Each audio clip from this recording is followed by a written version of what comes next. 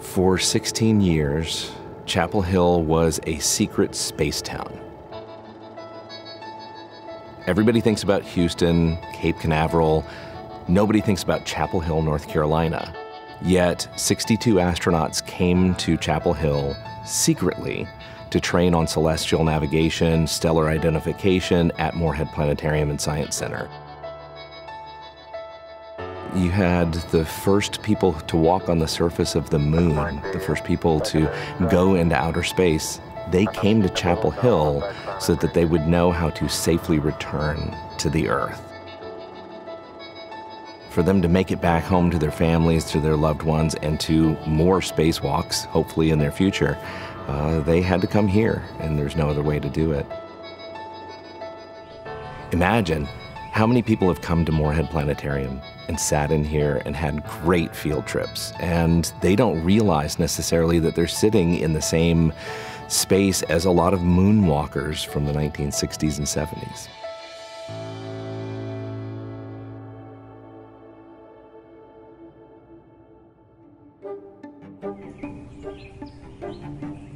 A lot of people are surprised when they hear about our role in the early space program. For years, it was a matter of national security. You have to remember the space race was a part of the Cold War, so in many ways we were the front lines of the Cold War. I'm Todd Boyette. I'm the director of Morehead Planetarium and Science Center. Morehead Planetarium opened in 1949. We were the first planetarium anywhere in the world on a university campus. The first planetarium in the South. John Motley Morehead was a man who really liked to have his name on things. He really wanted to make sure that he was giving gifts back to the people of North Carolina. My name is Michael Neese, and I have worked at Morehead Planetarium off and on since September of 1991.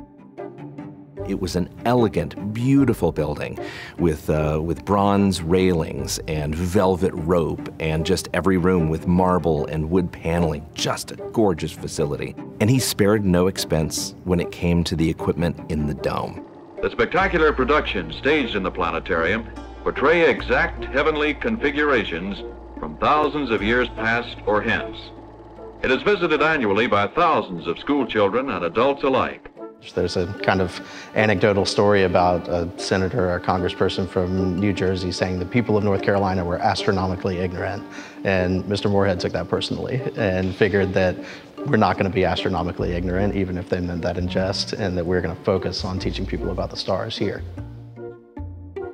My name is Nick Eakes. I'm an astronomy educator here at Morehead Planetarium and Science Center, and I do all sorts of things, but mainly I work in our full dome theater, teaching people all about the nighttime sky. I think it excites people that North Carolina and Chapel Hill in particular are kind of part of this hidden history. It was a big secret at the time that the astronauts would come here and do their training and then be whisked away to Florida or Houston, but our little town played a big part in it. The space race was in full force already. Sentiment in the United States was getting behind the fact that we wanted to send people into space and get humans on the moon. We choose to go to the moon in this decade and do the other things, not because they are easy, but because they are hard. The early days of NASA, they had their operations in Langley, Virginia. Well, Langley, Virginia is pretty far away from Houston and pretty far away from Kennedy Space Center.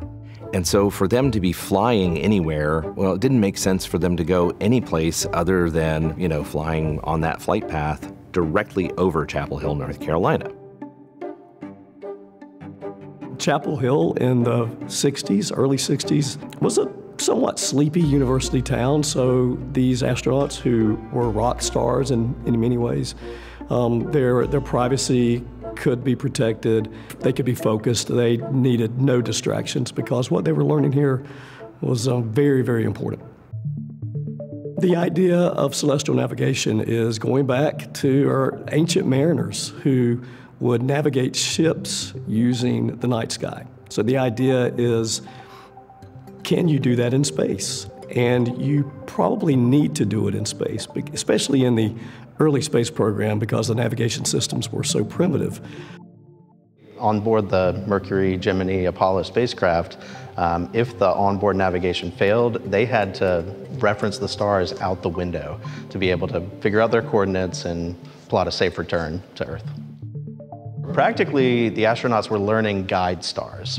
So we were able to project specific stars with markers on the planetarium dome, and the astronauts sat inside of mock-ups of their actual space capsule. They actually took a barber's chair and mounted a seat on it that was a good replica of what the spacecraft would have. And then they would move the barber's chair around, and then they would open up the night sky, show the night sky, and then the astronaut would have to determine where he was in space. They would say, okay, point out the things that you know. They were all pilots. They knew a lot of constellations. They knew some bright stars. So they were able to point out some things. And then they would say, close your eyes. They would spin the star machine so the stars would be in a whole different space. And then they would say, open your eyes. Now what do you see? Now what can you spot? You have to think about it. It's one thing to do it when your feet are on the ground and you're looking up and you're oriented. You know where you are. In space, what if you're upside down? What if you have no way to orient yourself? There's no horizon. You don't know exactly where you are. The original star machine was a Zeiss Model 2. It was the most advanced piece of equipment anywhere in the world.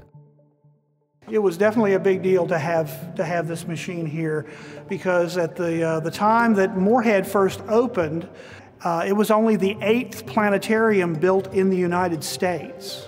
I'm Richard McColman. I am the Full Dome Theater Manager, which basically means I run the planetarium theater. These Zeiss projectors were sort of the Rolls-Royce of simulation technology back in the day. But what we're looking at is, you can see there's a big sphere or big ball right there, and then another one which is further up on top of it. This is this larger sphere or ball is basically what we call the star ball. So you can look at all of these lenses. They look like a bunch of eyes on the projector. Each one of those lenses would project several hundred stars, and when you put them all together, you'd have a whole dome full of stars.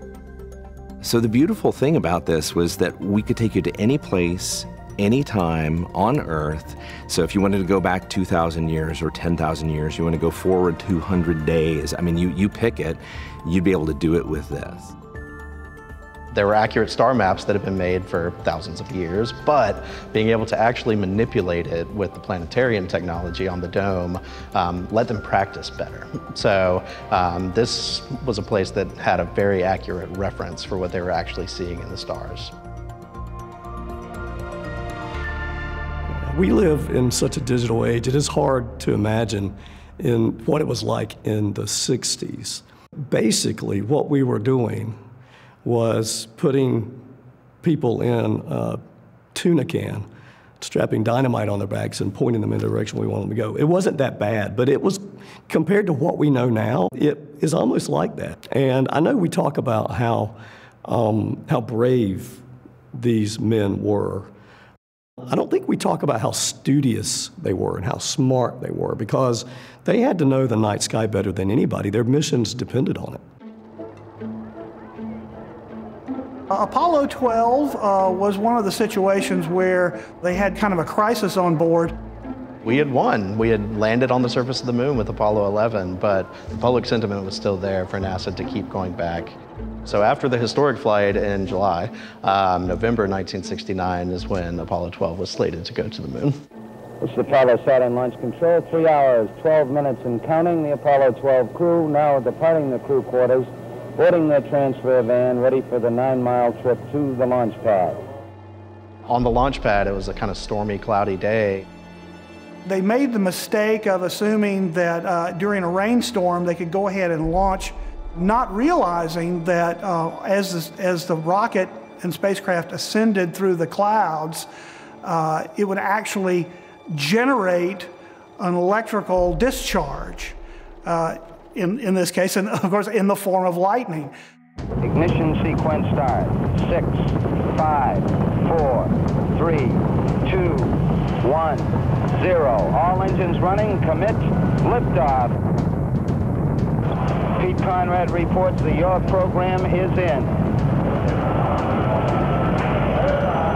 Tower clear. The rocket's exhaust kind of acted like a big wire hanging down from the end of the rocket down to the ground. And so essentially it acted like a big lightning rod, except that they were on the lightning rod. 36 seconds later, lightning struck the spacecraft. I don't know what happened here. We had everything in the world drop out. I'm not sure if you get hit by lightning. Fuel cell lights and AC bus light, fuel cell disconnect, AC bus overload 1 and 2, main bus A and B out.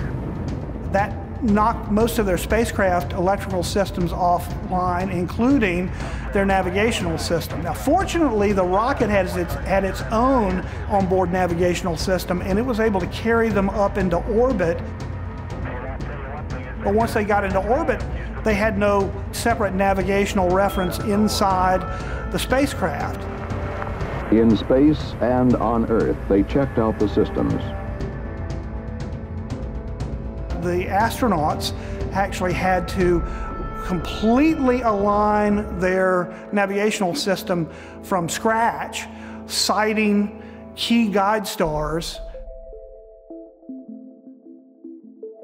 The work that the Apollo 12 astronauts did was essentially due to the training that they had received at Morehead. And so not only was the mission successful, but of course it got the astronauts home safely. Without using the different measurements that they were taking in here and all of that training, they would never have returned safely to the Earth.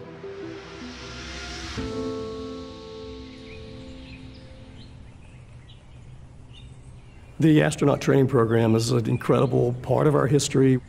We will always want to celebrate it and talk about it. And at the same time, we continue to serve North Carolina and beyond through our programs and activities. It's pretty cool to walk into our planetarium theater and take up the same space that Neil Armstrong took up. To be in that same space, to look at the same dome, and to learn similar lessons that he learned and all his colleagues, other astronauts learned, is an incredible experience. So Morehead has the same mission it always has, science for all. We want to serve people and help them connect with the world around them. That's what science education is all about. Morehead Planetarium does not formally train astronauts anymore, but we informally train tons. Because we have school kids who come through here. We have the general public. You know, your friends come from out of town, you bring them here, you can sit in these same seats. So we may not formally train astronauts, but who knows what little kid's gonna walk into this dome, look up at the stars, be really excited about it, and then pursue that next career and be the first person to walk on Mars.